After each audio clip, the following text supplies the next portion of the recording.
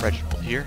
So, you're tired of all the good weapons, and you're sifting around in the dumpster bin from what you remember, and you pull out the chain axe. Think to yourself, this could be fun. Maybe. And then, instead of your gameplay looking like something like this,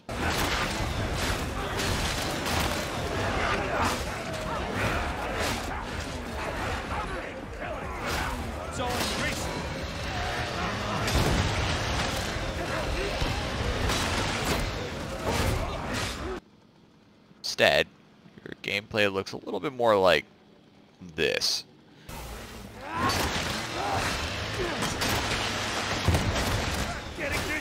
Oh, I'm eating it.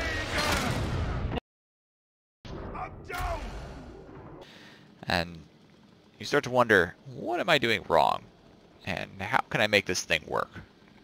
Well, good news. I happen to be particularly fond of the chain axe and have been playing with it quite a lot, so I'm here to give you some quick tips, tricks, and simple instructions on how to make it work for you. I will be discussing how to make this work for the veteran and how to make this work for the zealot. There's a few idiosyncrasies in both cases, and we'll try to keep it short. I'm not going to go in depth on build guides or anything like that. I'm just going to give you the minimum viables and then some instructions on how to actually make the thing work in a gameplay sense, how to make it fun to use, and what you might be struggling with. So let's hop right into that. Okay, so for your veteran, you're going to really need two things to make the chain axe work for you. You're going to need a +3 stamina curio, or you can do 2 + 2. That's what I'm doing thanks to RNG. It works just fine. You're also going to need Head Taker 3 at a minimum. The reason for this is Head Taker will get you over the hurdle for breakpoints on one-shotting things sooner than trying to build stacks of Slaughterer when you can't one-shot stuff. And additionally, the stamina curios are there to help you take advantage of the strong push attacks on the chain axe and give you a little wiggle room on when you need to use those. Due to your poor stamina generation, it's going to be hard to constantly spam push attacks, so you need to be careful about how you're dodging, be careful about how you're push attacking. But with a +3 stamina curio, at least you have some extra space. Now you can, instead of running, say, Slaughterer 3 as your second blessing, you can run Rev It Up or Bloodthirst. Both of those are fun and have some value, so I'm not telling you you can't run anything else, but personally I find that Slaughterer 3 and Head Taker 3 gets you a really strong chain axe that can hit a lot of breakpoints, it hit a lot of stuff for a lot of damage, especially when you kind of get going. It sort of winds up as hordes and enemies go, and you start doing a lot of damage, and it can feel really good. Alright. So for your Zealot, little different vibe here. You've got Rising Conviction to help you get over the line on some of the breakpoints, so you could elect to favor Slaughterer 3 instead of Head Taker. Now I do run Head Taker and Slaughterer on both my chain axes on all sides, but on my Zealot there's a little bit more room to try and play it with things like Rev It Up or Bloodthirst, since you don't have to hit those breakpoints as hard with Head Taker, and it's easier to get the plus power benefit of Slaughterer. You can really kind of play around a little bit more. So additionally, Zealot has great stamina regeneration, and he can use a lot of push attacks default, so you're a little bit more flexible on curios. Personally, I still recommend a +3 at a minimum. I run +8. I don't have any other kind of curio aside from stamina curios, and the only reason I don't have 3 +3 stamina curios is because I can't get a good roll. So I do strongly recommend playing with stamina. It's actually really fun. You can swing for hours. But that's how I run my Zealot. Now you've got yourself a decent chain axe, so you're taking it out to the field for a spin, and you're noticing some inconsistencies. Sometimes things don't die when you expect them to, and other times things take way less damage than they feel like they should have.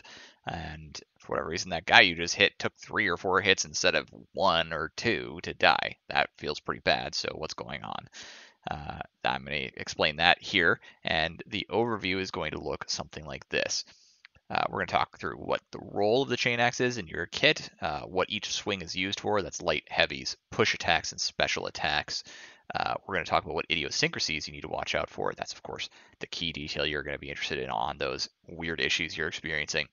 We're going to talk through how to fight with it using dodges, blocks and push attacks, and we're going to go over a few tips and tricks that I've found useful against certain enemy types or certain situations. So that's the overview.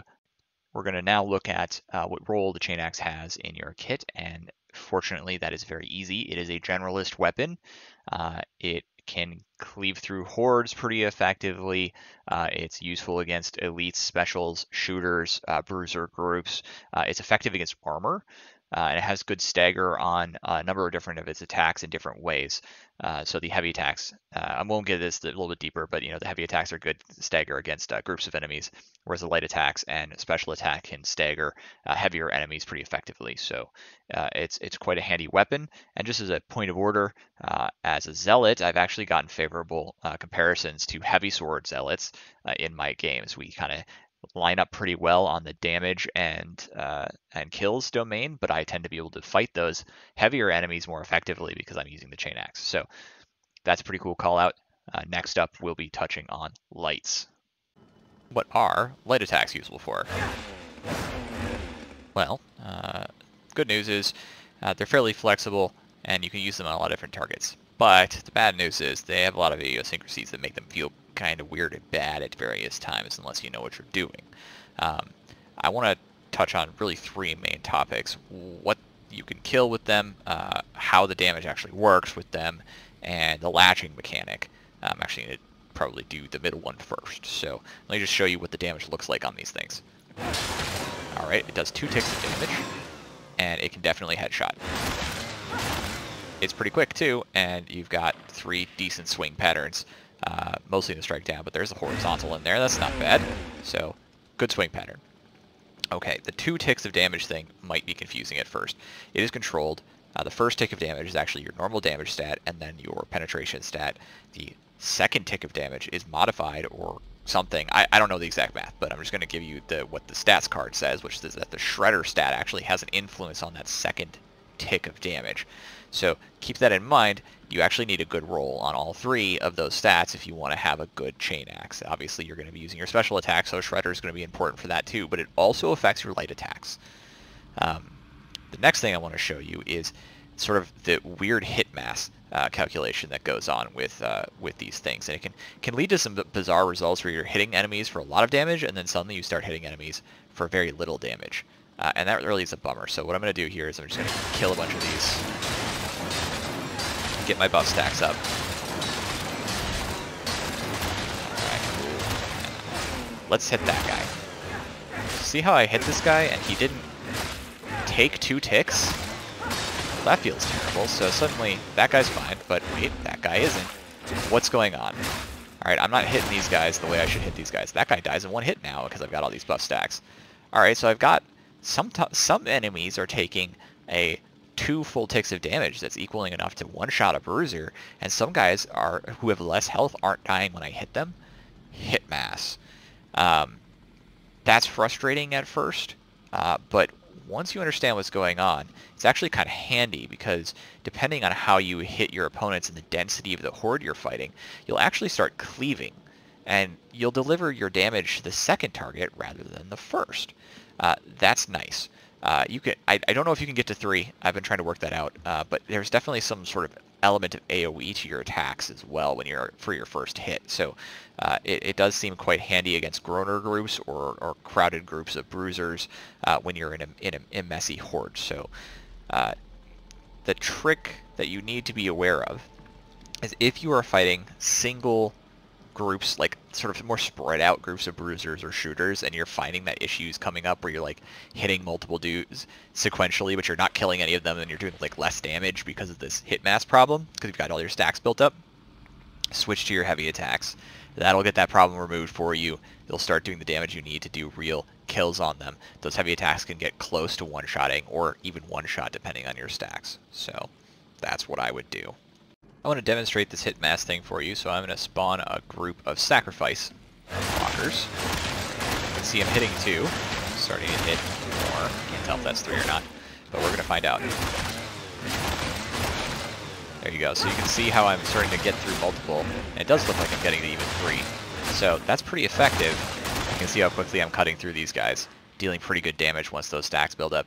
You can see how it kind of acts like a bad version of Brutal Momentum. Whereas when I'm against these guys, well, the problem is I might hit this guy who's spaced enough from this guy that I don't hit them both, and well, this guy doesn't die, and now I've wasted his swing. So that's where you want to keep that in mind. As your stacks go up, their effectiveness against lighter horde, tightly packed horde enemies goes up, but their effective against more loosely spread out bruiser enemies goes down. So you want to switch to heavies in that case. This is one of those things that is pretty interesting. If I build a couple of my slaughter stacks, my head taker stacks, and then go to light attack the head, look at those numbers. That is not bad. Depending on your crits and your other stacks, you can actually get some pretty decent light attack damage. That's more important when swinging against a mauler. It's just harder to get that headshot clean than it is against a crusher. Obviously, the health pool is smaller on the mauler. But it is handy to note that you can weave those light attacks in against even carapace armored enemies and still get some valuable damage out of them. Now, mostly I'm going to recommend using your special attacks in this case, but if you need to weave something in, you're hoping you're pretty close to the end of that thing's life, you might be able to like, tip it over the edge more quickly this way. That's not a bad plan. Okay, well, next thing I want to talk about is elites. Hitting elites with the light attacks is a valuable thing. So for elites, when you hit them, they take a pretty decent chunk of damage. I don't have any busting to this for unarmored or flak, so they take decent damage. Obviously, with more buff stacks, you get more damage. And they stagger out of whatever animation they're doing typically. So that's not true for swinging maulers, swinging crushers, or swinging bulwarks, or ragers in their attack chain. So don't try that with your light attack, but it'll work on gunners who are shooting. It'll work on flamers that are actively firing. It'll knock a sniper away. It'll prevent a dog from jumping on somebody, or you. You can use the light attack to stagger a bomber to drop his bomb. It doesn't do much to muties in that front. So that's a handy way to use your light attacks to get some stagger value. Ragers, actually, and this is something I want to point out, Ragers will actually stagger as long as they're not in their attack chain. Watch. That's not bad, right? You can keep that guy pinned down until you're done with him. Handy. Okay. There's a call out here that I need to make. Two of them, actually.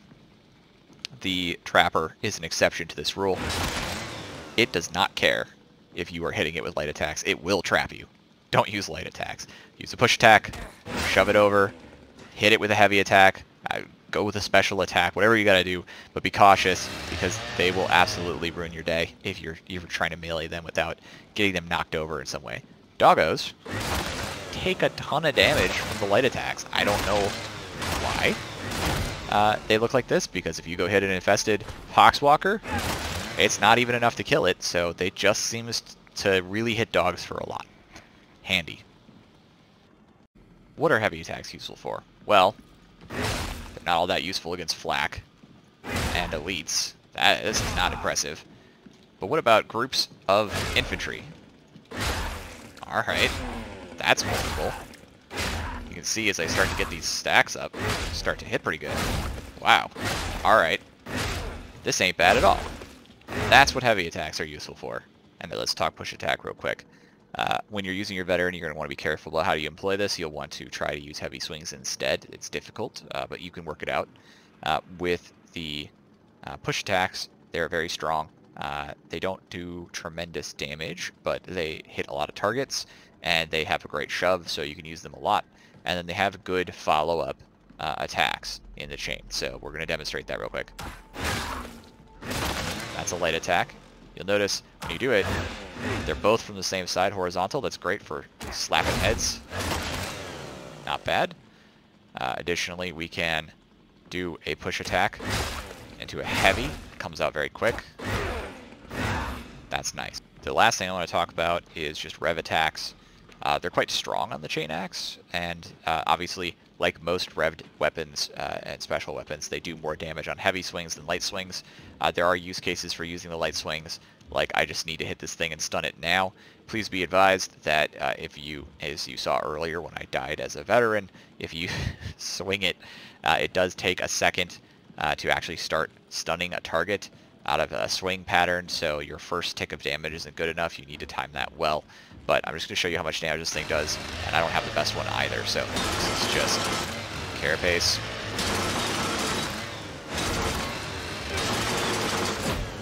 Not bad. You can actually kill that in 2 heavies and a light.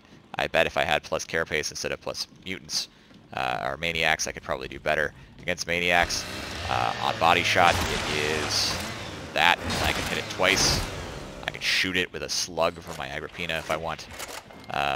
Or Agrippina, I don't know.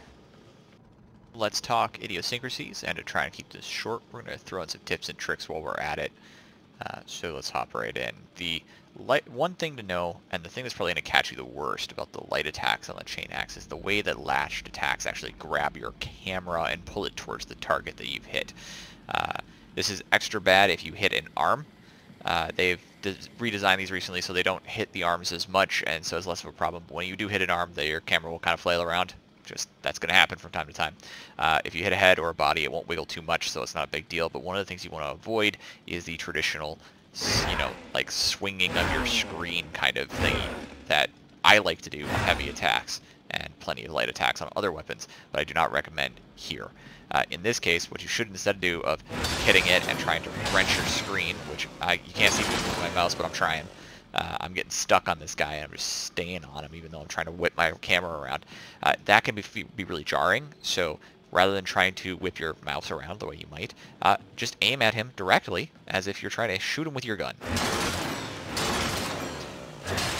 That works a lot better. A couple tips and tricks on light attacks. So, for light attacks, when you're fighting a bunch of bruisers, a good technique is to hit one bruiser, then hit the next bruiser, and then hit the third bruiser, and then cycle back to the first. This will keep them all stunned so they can't ever hit you, while allowing you to quickly dispatch them and build your stacks at the same time. So that's a handy little technique I figured out. Another useful thing to note about the light attacks is you can actually use them to stagger a pox burster out of its leap. It will send it flying about the same distance as a shove, and so if you need to save stamina, you can do that, assuming you know nobody else has shot it or is attempting to damage it, because otherwise you might blow it up on your face. That's always bad. On heavy attacks, this is hard for me to show you, but I want to pull this out for you, like show you that they actually are faster than you think. You don't have to hold them as long as it appears. The animation makes it seem like it's really low initially, and if you let go too soon, you're not going to actually swing. But you can let go a little sooner than you believe you can, and that will get you heavy attacks faster. A tip also for using your heavy attacks is, especially as a veteran, but also when you're a zealot, is you can kind of stand closer to a horde of enemies than you might be used to. When otherwise you might be dodge dancing or something like that. You can kind of use them because of their high stagger value to really swing into a crowd almost with impunity, and then only use those dodges or push blocks and push attacks when you're certain you've made some sort of error. So I would, that's a good way to keep your stamina up, and I'm going to actually cut in some footage here of a different mission than the one I'm running right now so that you can see that.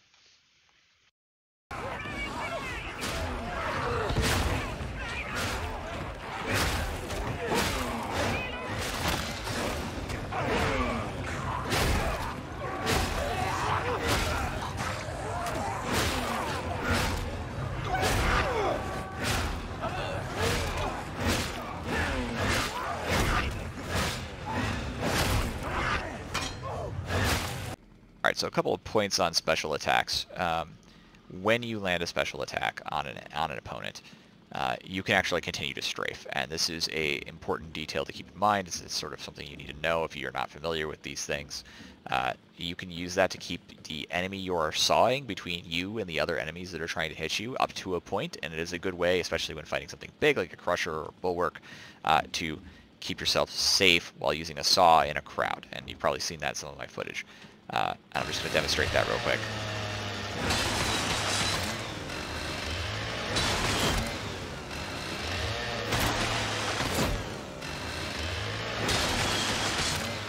There you go. See? Handy. Okay, so the last thing I want to talk about is using your special attack on bulwarks. I find it hard not to hit their arm with the radius of the swing, so that tends to reduce the damage you do against bulwarks. That's a bit of a bummer.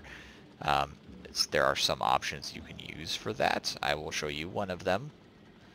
So, obviously this is a bit of a timing thing always, but I found that push attacks tend to hit their back. Whereas light attacks, these cross attacks tend to hit their shoulder, regardless of how I swing, and that hits carapace. So, that's just a trick for you. All right, well, thanks so much for visiting for a little bit. Hopefully I've given you some tips and tricks that will let you get fun gameplay out of this strange but very enjoyable weapon once you start using it. Last thing I'll just say is stick around for a minute. I'll show you like 1 minute of fun gameplay, and have a great one. Come back and visit. Bye.